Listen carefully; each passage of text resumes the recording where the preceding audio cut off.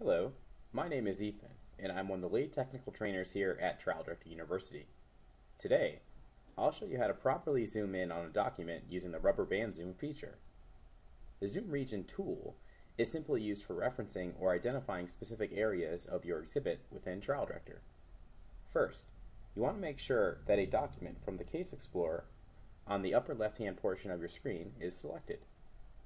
Next, using your mouse, move your cursor over to the document displayed in the image viewer on the right-hand side of your screen. Then, click, hold, and drag your cursor around the region you wish to zoom into. Release your mouse when you have drawn a box around the desired region. You have now successfully zoomed in on a document using the rubber band zoom feature. To learn more, please consider participating in one of our many training courses. You may contact us at 1-800-828-8292 or simply email training@trialdirectoruniversity.com. Thank you for watching. If you found this video helpful, subscribe to our channel for all the latest TrialDirector content.